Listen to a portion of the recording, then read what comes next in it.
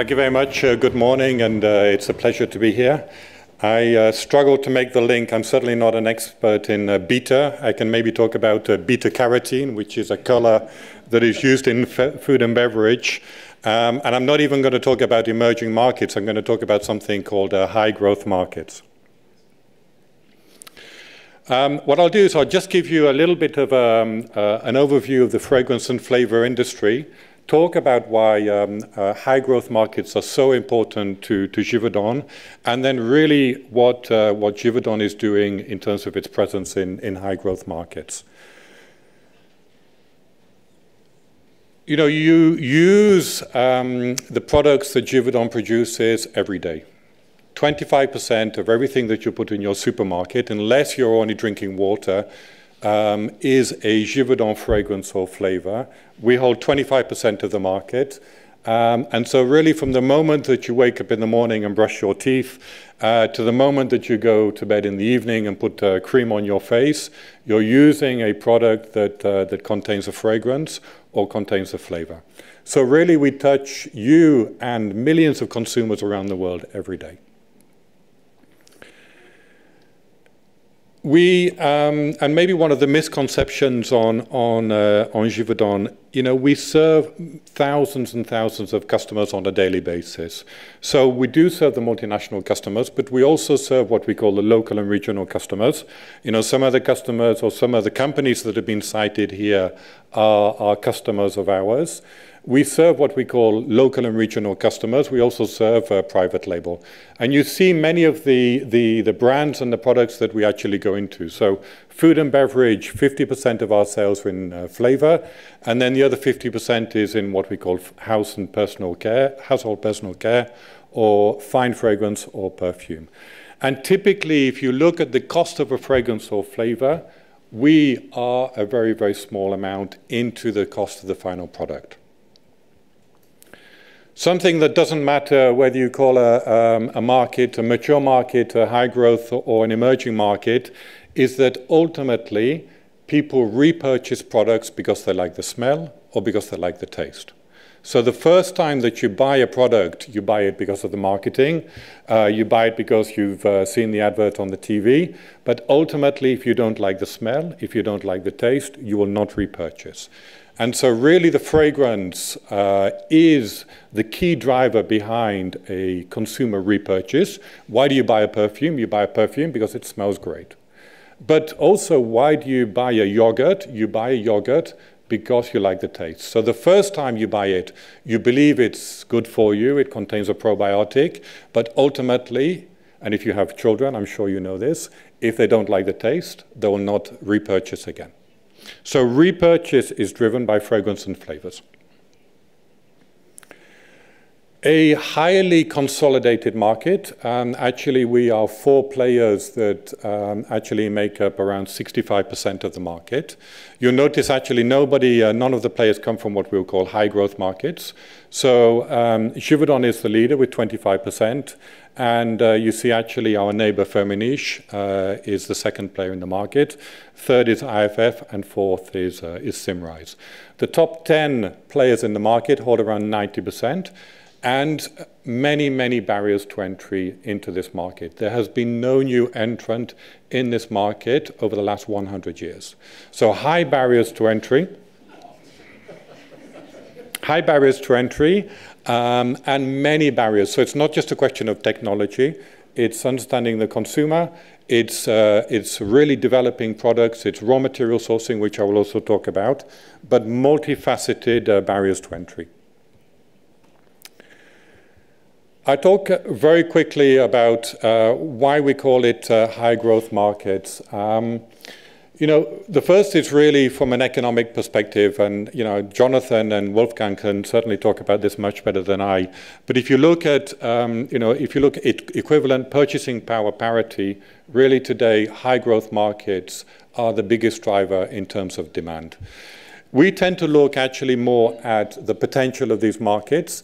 And I will come back to many of the drivers of these markets. We're looking very much at population and urbanization. So, you know, we are not interested in some cases in countries. We're really interested in urbanized populations.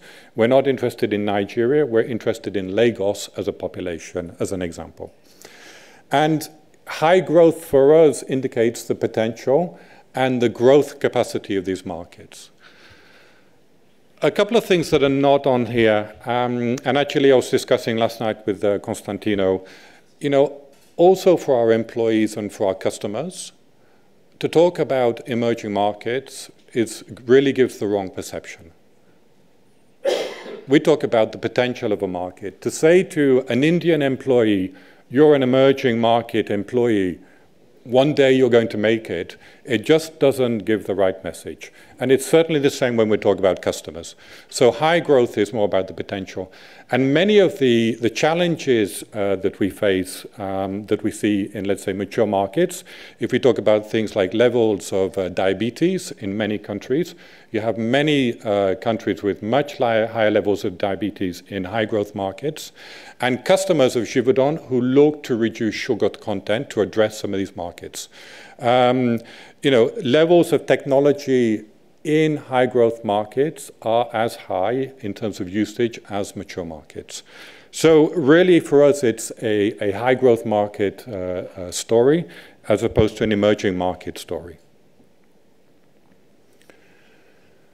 Maybe just one number to take away from this slide. You see that 85% of population growth over the next 15 years will come from Asia and from Africa.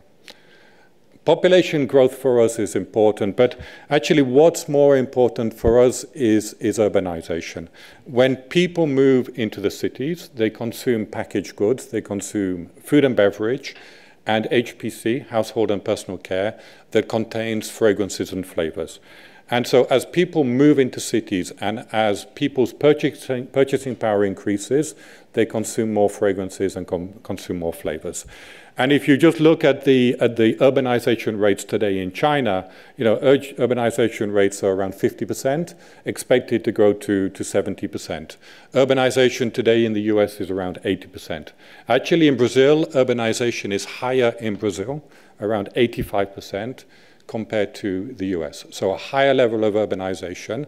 What's really driving the growth in markets like Brazil is actually consumer spending power.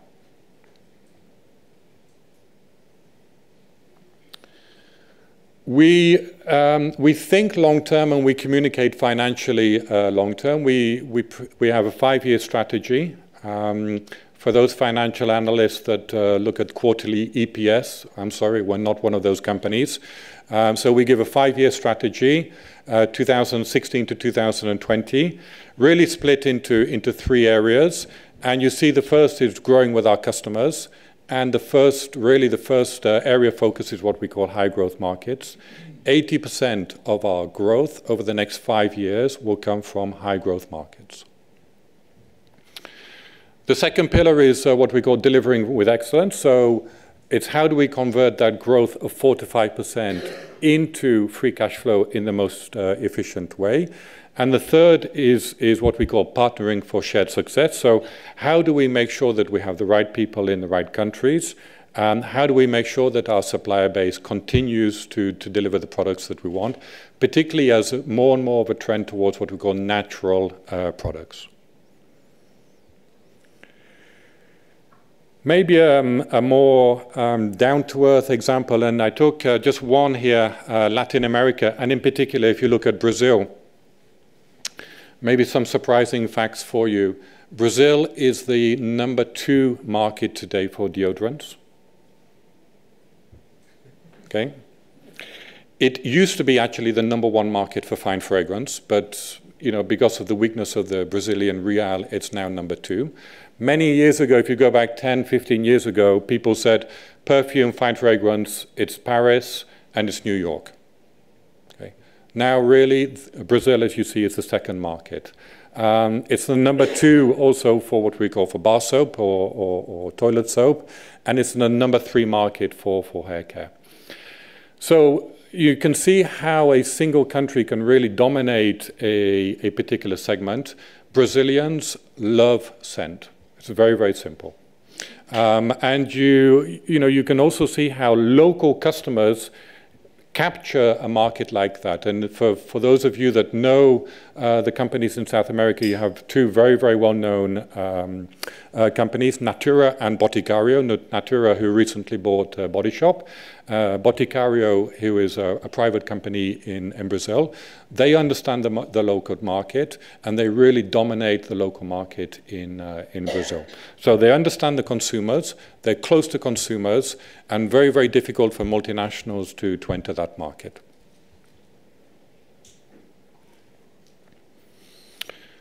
Just a few minutes now on the network. We are a Swiss quoted company, but we have a very, very local presence. And just give you a few facts and figures.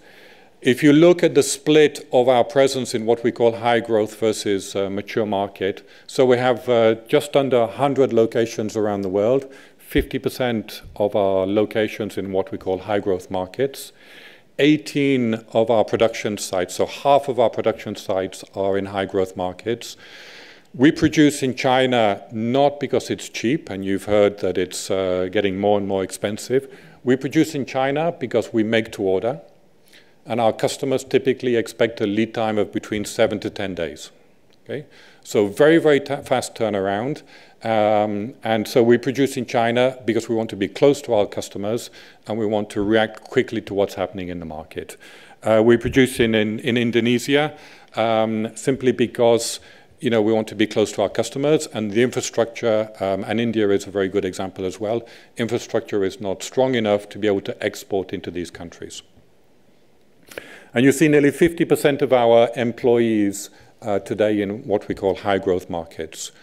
Our research, basic research, is split between the US, Switzerland, and China. So today we do basic research in China, to really capture on one of the points made by Wolfgang.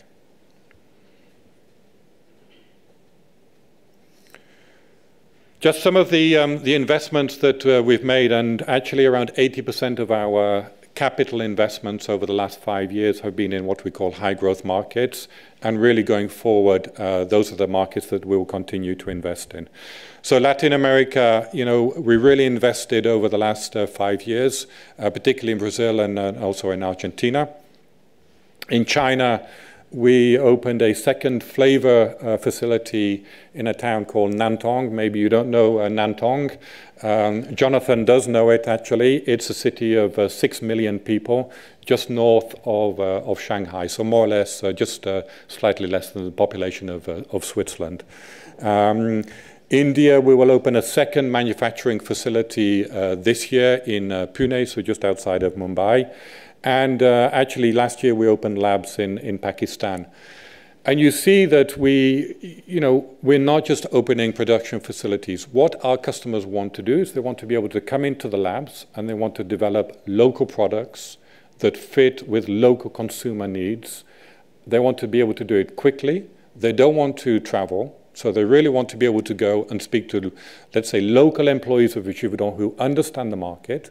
So we don't have expats in Pakistan. We have local people who understand food and beverage, who understand HPC, and they develop products for the market in Pakistan. Singapore, we actually opened a second fragrance school. So for those of you that know Givaudan, we have a first perfume school in Paris, where we take a number of graduates every year, where we take around 3 or 4 graduates per year. They spend 4 years in the school, where they learn about perfume, and then they go and work in different markets. And Singapore is actually our second school, so it's actually a satellite of our school in Paris. And the reason that we opened in Singapore is because of the demand in Asia for people that understand what's happening, what countries in Asia want from a cultural preference in terms of fragrance. And we continued to expand in Singapore. Singapore is really one of our hubs in Asia. And then finally, on the right, you see where we've opened in particularly Africa and Middle East. Actually, in 2016, we continued to open offices in Nigeria, Ivory Coast, and Algeria. a company that is well balanced, and if you look back over the presentation over the last 10 minutes, 50% of our sales in fragrances, 50% of our sales in flavors, so very, very well balanced in terms of the split between the two sectors. 55% of our sales today in what we call mature markets. It's interesting, we talked today about high growth. Ironically, this year is the first year where our mature markets grow faster than our high growth markets. So maybe not the best subject for today. But if you look back historically over the last 7 years, what we call our high growth markets typically grew between 4 and 5 times as fast as mature markets. And particularly during the financial crisis of 2008, 2009, all of the growth came from our high growth markets. In terms of customers and products, extremely well spread. Today we produce around 60,000 products per year. So taste and smell, very, very local. If you drink a carbonated soft drink today in the US, it's different to a carbonated soft drink in Mexico. The sugar is different, it's coming from a different source, and consumers want different tastes. And around 15% of our products change every year. So every year we need to innovate. Every year our customers are looking for an innovation. In 2016, actually 90% of our growth came from what we call local and regional customers. Okay, so strong presence with local and regional customers. 50% of our sales today are with what we call local and regional customers. And, currency, we are naturally well hedged. Actually, we sell in the US, 25% of our sales in the US. We produce in the US and we source in the US. Just on sourcing, we buy 10,000 raw materials a year. About 50% of our raw materials are synthetic, 50% are natural, and we buy from many, many countries. So we buy a plant called Ylang Ylang, very similar to the plant that you showed at the beginning, a small yellow flower coming from the Comoros Islands. We source vanilla from Madagascar. We source clove from Indonesia. We source mint from India. Many countries are part of our supply chain, and our customers today, not only do they want security of supply, but they also want ethical sourcing. They want to make sure that their supply chain is well protected and that we're not using child labor as an example. So a strong focus on origination and a strong focus on sourcing. Just a couple of numbers for the financial community. You saw our 2020 strategy and what does it mean in terms of growth. So we aim to grow on average 4 to 5% over the next 5 years. Last year we grew at 4.2%, so that was the first year of our 5-year cycle. We focus very much on free cash flow conversion. So as I said, we're not focused on EPS. We expect to deliver between 12 and 17% of free cash flow over the next 5 years. And, something that is probably very relevant, particularly in Switzerland today, we pay a dividend which has increased year on year since the spin-off. We pay that in Swiss francs, so that's probably a currency that you do recognize. So we pay a Swiss franc, a hard currency dividend. With that, I'd like to thank you for listening and look forward to the questions. Thank you very much.